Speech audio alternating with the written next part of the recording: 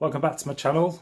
Today's video we're going to be doing this painting, and again we're going to be using hot press paper, and I'll be showing you the different techniques I use with pen and ink. So I'm going to be showing you the benefits of using hot press paper. You can see it's a smooth surface. So that said, let's jump straight into the video. Now you can see I've already made a start on the ink sort of line work.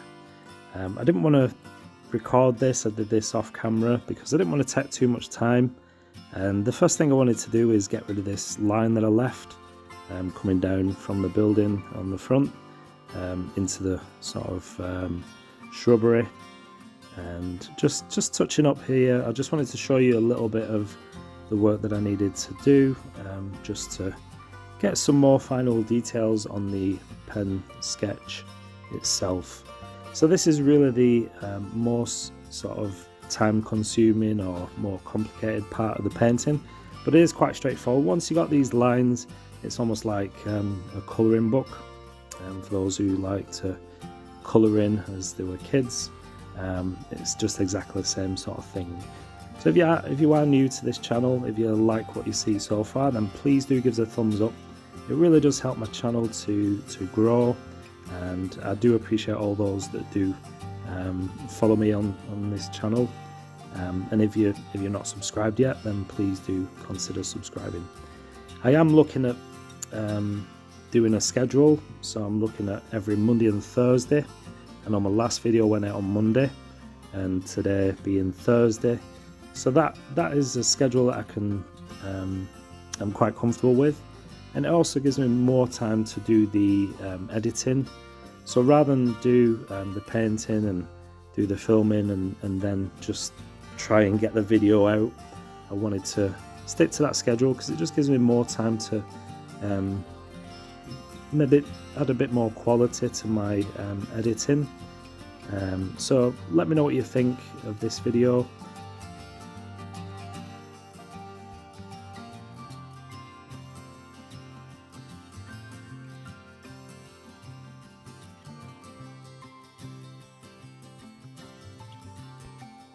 It really is quite different painting on hot press paper. I'm not sure of the quality of this paper. This is Bockingford hot pressed. It's £140, so I don't really know how good this paper is, but it is quite different than cold press and rough, which I do normally use.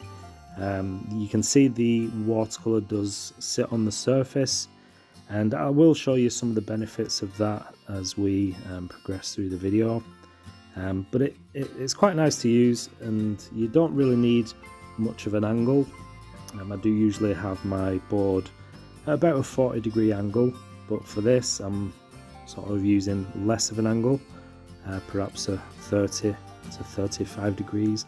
So I don't want too much movement on the of the pigment, because it is smooth. You've got that surface, the watercolor does sit on the surface, so it will move and it'll come down, and I don't want that to happen too much. So you just got to be aware of that. It's a smooth surface, there's less texture, and I know a lot of people like to use hot press for finer details, botanical work, flowers, things like that, and so that's what people who like to paint flowers and things like to use this paper. So just going in now with obviously my lightest of the greens. I'm using lemon yellow into my sap green, and so that's the lightest wash. So I will be covering this with a mix of sap green and French ultramarine as the darker tones, and just leaving some of that, a slither of that yellowy sort of green, just to show the sunlight hitting those. Now I do want to show you the palette that I'm using. I'm using the Winsor & Newton watercolors.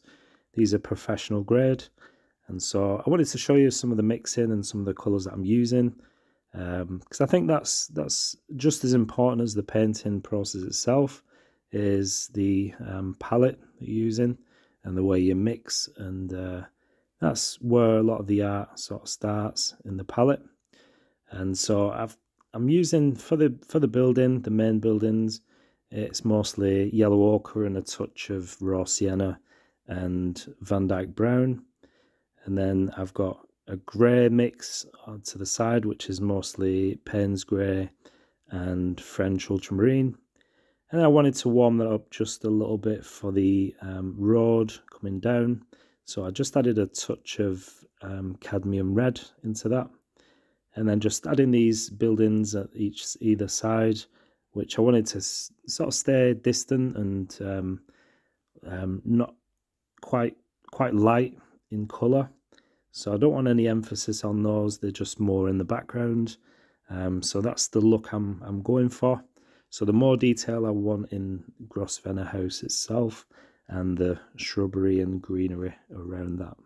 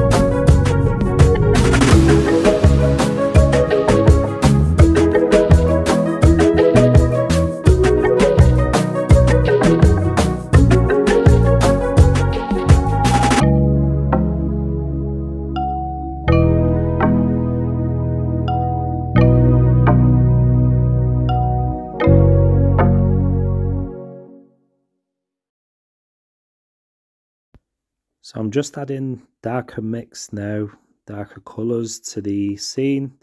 I know a lot of times in watercolour for me, I sort of stop prematurely and don't go too dark. So that's something I'm working on. It's something that I need to improve.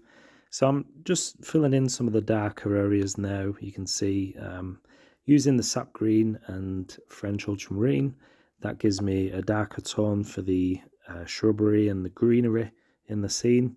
So just leaving some of that light, it just gives that nice bit of highlight and the sun, sort of indicating the sun. And just keep working at it, just adding the darks and not being afraid to go too dark.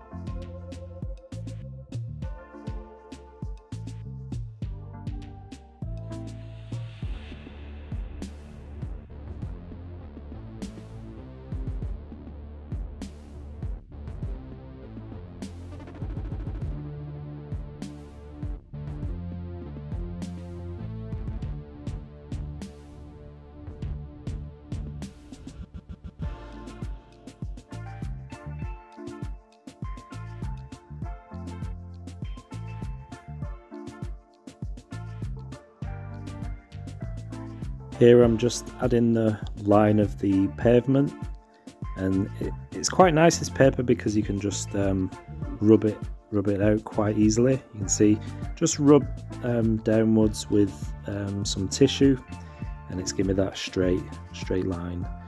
And you will see how I get rid of unwanted cauliflower as well.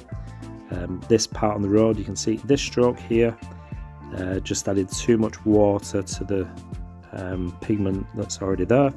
You can see the result of the cauliflower or back run, which can be a bit of a nightmare in watercolor. I don't usually get those, but I think I'm going to blame the paper this time, because I'm not used to the smooth surface. But you can see it's been there for some time, but that can be fixed quite easily with this paper. So it can be quite forgiving as well. So it's quite easy to fix that, quite easy to lift. Because the surface of the paper is smooth, the pigment does stay on the surface for that much, just that bit longer.